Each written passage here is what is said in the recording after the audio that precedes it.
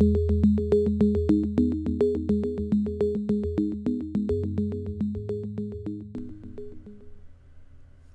this video, we'll discuss CAD layering and how to map CAD layers to available cut processes in ProNest. ProNest's main function is to create machine-readable NC code, a CNC file that can be sent to your cutting machine and fabricated.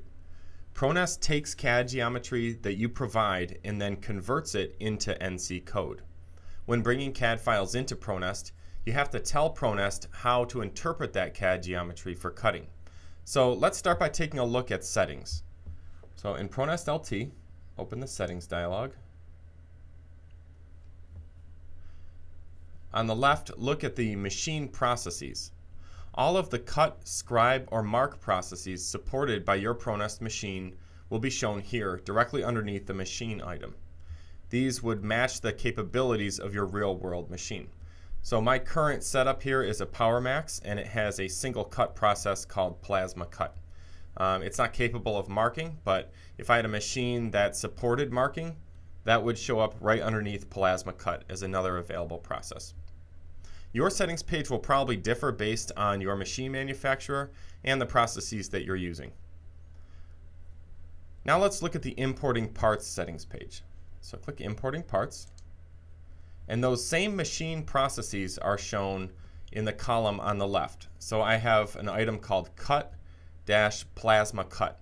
That's my machine's primary cut process. In the box directly to the right, any CAD layers that I want mapped to that cut process are listed. So anything that's found on the cut, 0, or 1 layer in the CAD file will be automatically assigned to this plasma cut process when that part is imported. Let's take a look at a sample CAD file. Okay, here I have a CAD file, and there's a dedicated layer for each process. So this was drawn so that all of the cut geometry, so there's an exterior and an interior profile here, they appear in red, and those are on the cut layer. So that's called cut, and that's mapped to the cut process in ProNest. Also, there's scribe geometry in green, and then punch geometry in blue. Again, these are separate layers in CAD. All right, and then returning to the settings dialog, over here on the right, I have those same layer names called out here and then assigned to the cut process.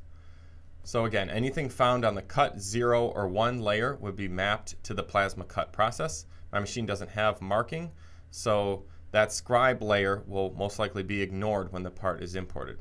You can add additional layers here just by typing in the box. For instance, if you drew everything that needed to be cut on a layer called burn, you could just enter that here.